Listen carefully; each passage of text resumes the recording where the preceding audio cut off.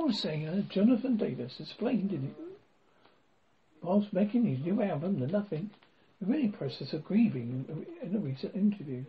What makes this more fascinating, though, is that it's fascinating to include an attraction of paranormal macabre. As described of having ghosts in his own home. They said he also possesses human remains. Feeling he lost his mother around the time of his wife, Davies, died last year, musician's household spectres line up with his well-documented lure of death. Davies once worked in a funeral home. Frequent obsession with serial killers partly led to his association with the paranormal investigator Zach Brackens. I see things in the corner of my eyes in my home, he told NME. I like to be like, oh, hey, because the point is, they're all the time. There bangs on my wall.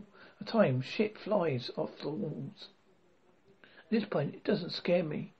It's just there. All I wish for them is peace. I wish they could cross over. I was scared when I was a kid. Called Voicalist also talked about parts of dead bodies retained in his home. In addition, musician says a trove of haunted dolls has necessitated a spiritual barrier he erected to protect him. I have the remains of at least 7 people in my house.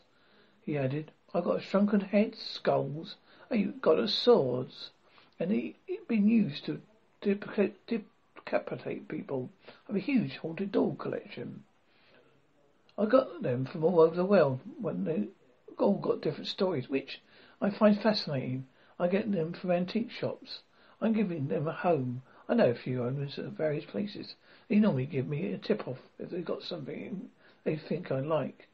I mean, you can feel the shit in all these dolls. You get close and it's them. I take them home, brought them with the other dolls. I have a spiritual barrier made from certain stones, and a stage, and fences them all off, and protects me.